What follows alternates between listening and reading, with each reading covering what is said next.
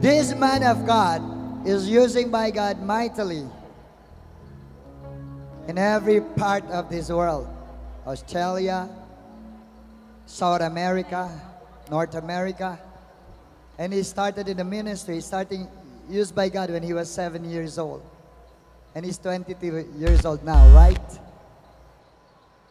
He's a young man of God. I want you to welcome Reverend Pastor Alejandro Arias.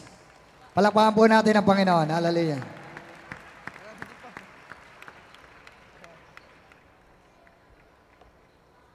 All right, how's everyone doing? How's everyone doing? Tell your neighbor you're more than a conqueror in Christ. Tell your neighbor next to you you're more than a conqueror.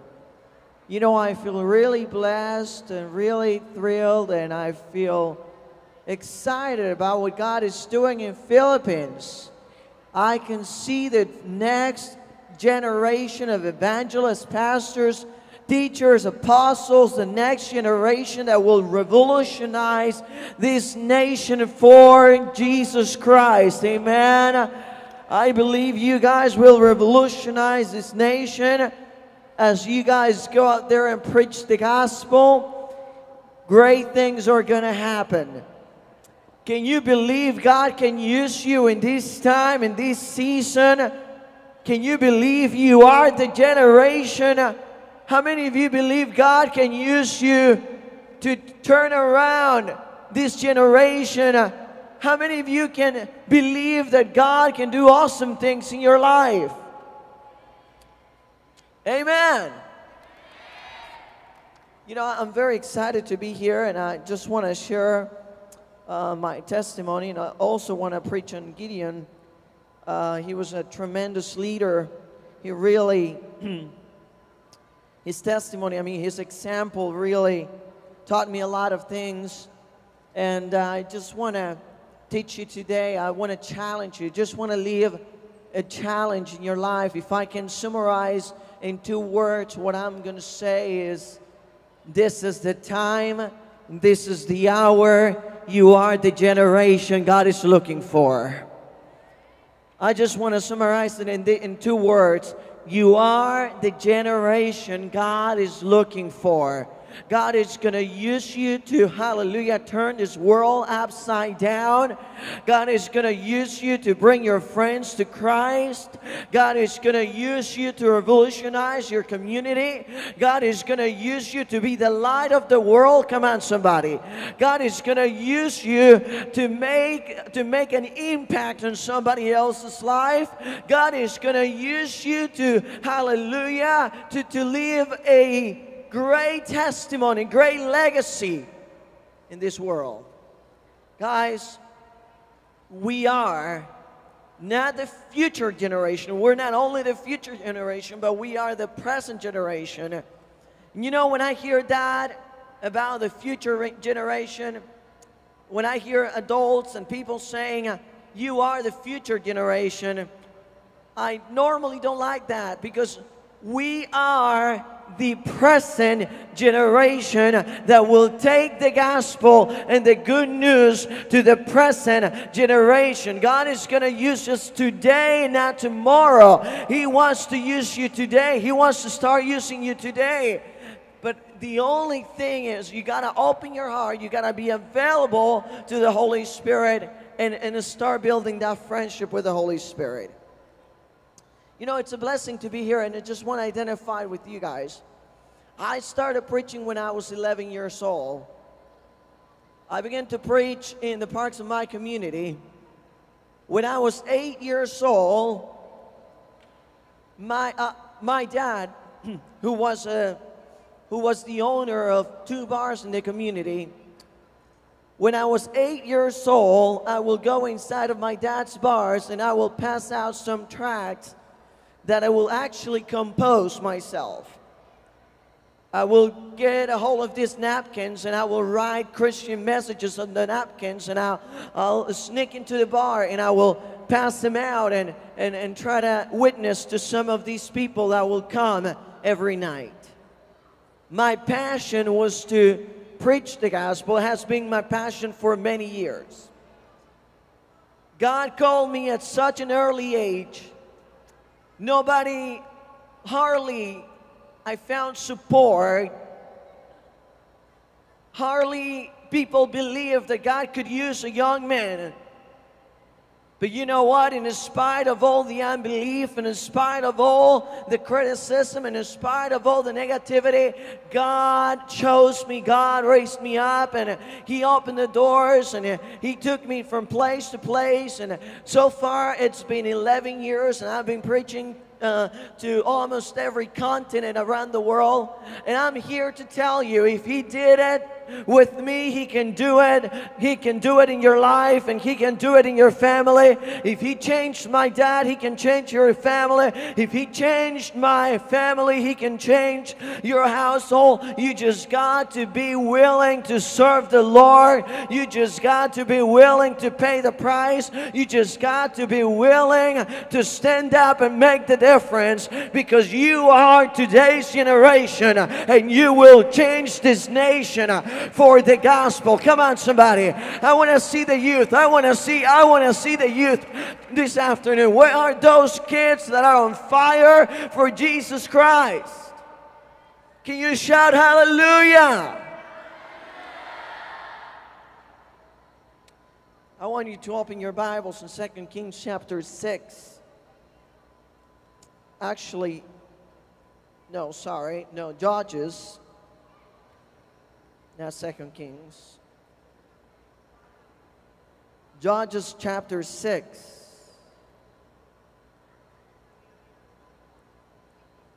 We're going to start reading from verse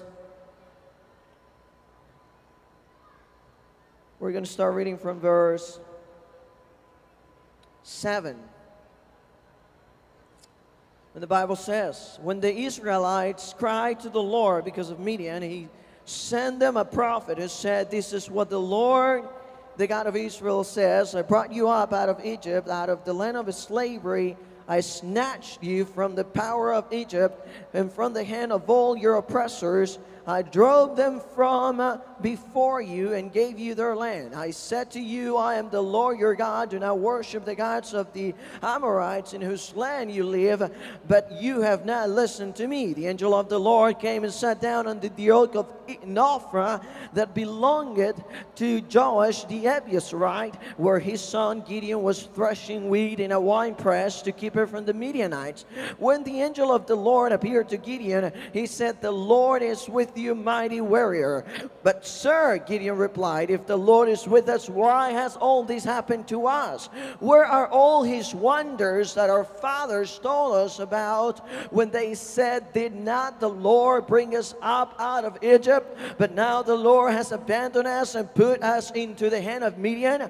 The Lord turned to him and said, go in the strength you have and save Israel out of Midian's hand. Am I not sending you? But Lord, Gideon asked, how can I save Israel? My clan is the weakest in Manasseh, and I am the least in my family. The Lord answered, I will be with you, and you will strike down all the Midianites together. Gideon replied, if now I have found favor before you, give me a sign that it is really you talking to me. See, if we read this scripture, we're going to realize that Gideon was not only was he afraid of that calling, not only did he feel challenged when God actually visited him, when the angel of the Lord walked into his room, not only did he feel powerless to some degree because he didn't have the preparation and he didn't have what it took to set the Israelites free from the oppression, but he felt as though he didn't have the resources in order to set them free. Yet the Lord did not see what he had. Yet the Lord did not see the little he had to offer. The Lord saw his potential. The Lord saw his heart. The Lord saw what man cannot see. And the Lord looked at him, and the Lord said, the angel of the Lord said, with that power you will go and save the people from the Midianites. Now, friends, if you see, this is ironic because Gideon was actually complaining. I mean, come on, he was complaining. He was saying, hey, I'm the least in my family. My clan is the weakest. I mean, there's no way I can approve, I can qualify to be the savior of Israel. There's no way I can reach up that standard. There is no way I can do it. However, the angel of the Lord turned around and said, with that power you will save Israel. What power was he talking about? I mean, can you get it? I mean, Gideon was actually complaining. He was saying, oh, I can't do it. I'm not qualified. I don't have what it takes. But then, the angel of the Lord looked into his heart and said, with that power you will go. See, because man can only see what they can see from the outside. They can see from the outward. But only God can see what happens in the heart. Only God can see what is really going on in your heart. And God knows that you have a great potential. And God knows how many nights and days you have prayed for your city, you have prayed for your family. And God knows how many tears you have shed. And God knows how many things you have done. God knows the intimate details of your life. And let me tell you something. He will give you the victory over everything that you have prayed for, because you are more than a conqueror in Jesus Christ. Come on, somebody. I want to see those young kids that are on fire here in Philippines. Come on, shout hallelujah. You gotta understand this. God does not see your appearance. God does not see what you have to offer. God does not care.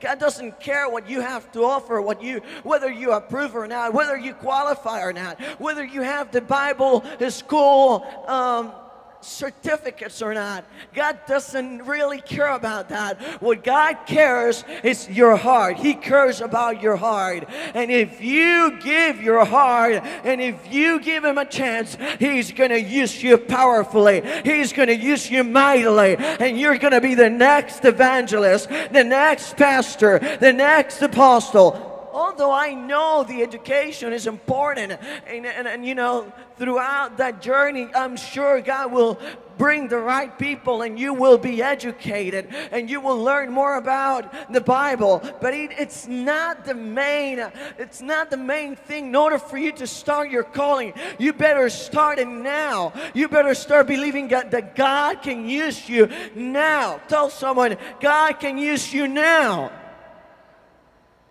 This is my message today. I came all the way from Aruba. I was actually preaching in a conference 2 days ago, and I got on the plane and I said, I'm going to Philippines because I'm going to challenge my generation, and I'm going to tell them that they're calling, that they're important to God. I mean, guys, you are important to God. God has awesome things for you. God has great things in store for you. And this is the time. It's not tomorrow. Today is your time. This is the time for you to get a hold of the promises of God and to start walking in your calling. And you might be thinking, well, I don't think I'm qualified. It doesn't matter whether you think you're qualified or not. Well, I don't think I have gone through the school. It doesn't matter whether you have gone through school or not. What it matters is your obedience. If you are obedient to the calling of God in your life, things will change. If you are obedient to the calling of God in your life, you will be used by God powerfully. Now, I want to tell you, Gideon didn't have much to offer. Yet he was, when God showed him his power, he was willing, he surrendered. See, maybe people doesn't believe who you are. Maybe people, when they look at you, they don't think that you can do much. But let me tell you something. God sees what man cannot see. And I'm believing and trusting that you have a great potential. And this is the time where God is going to use you as the future, not as the future only, but as the present generation that will ignite the Philippines for Jesus Christ. Come on, somebody.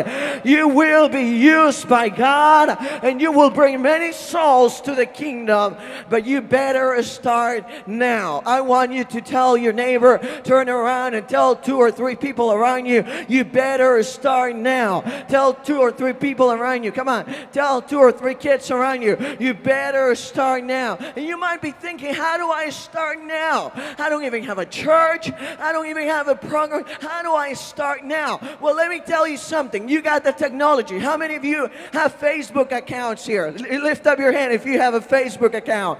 Well, instead of putting those depressing comments, oh, I'm feeling bad, oh, I'm eating chocolate, oh, I'm eating ice cream. Instead of putting all those comments, you better start telling your friends how great is your God. Come on, somebody. You better start telling them how awesome is your God. You better start preaching to them by Facebook. How many of you have MySpace? I want to see you. Lift up your hand. MySpace. If you have a MySpace account, tell them about your God. How many of you chat by Messenger? I want to see your hand. If you chat by Messenger, tell them about your God. How many of you do text messaging? How many of you do CMS? Lift up your hand. Well, instead of talking about your girlfriends and your boyfriends, tell them about your God. He is alive and He is powerful and He can change the Philippines. Come on, somebody. You better start preaching the gospel now. And you may not. You didn't think that that was the way of preaching the gospel. Yes, it is. God has given us powerful tools, yet we don't use them because we think that we should do it this way. Let me tell you something. Start with what you have, and God will bless you, and He will open the doors for you. Amen. When I was 11 years old, I remember someone handed a microphone, and he said, "Are you ready to preach?" He asked me, "Are you ready to preach?" I looked at him. I was actually shaking, and I said, "Yes, I'm ready to preach." I didn't have a clue of what I was going to say, of what I was going to preach. Yet I stood there and I preached the gospel, and more than 7 souls came to Christ that day. I want to challenge you today. Believe God for your calling. Amen. Come on, let's just stand up and praise God for a moment and just worship God. Oh, Father, we thank you, we love you, and we know you are in this place, and your presence has filled this place. And I just want to ask you to just pour your Holy Spirit upon them and let them receive more. Come on, lift up your hands. Lift up your hands. Lift up your hands as you worship. As you worship, as you worship, as you worship. Father, I thank you for their lives. I know, Father God, you will use them as a great generation. And I know there will be the next faith heroes, the next faith generals. Father God, I pray that you will use them with power.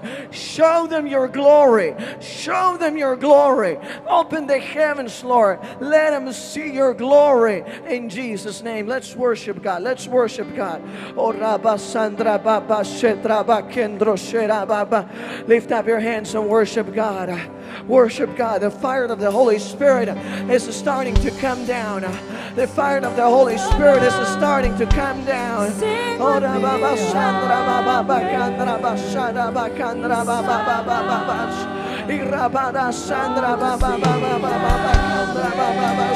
Come on, kids. Lift up your hands and give it to the Lord.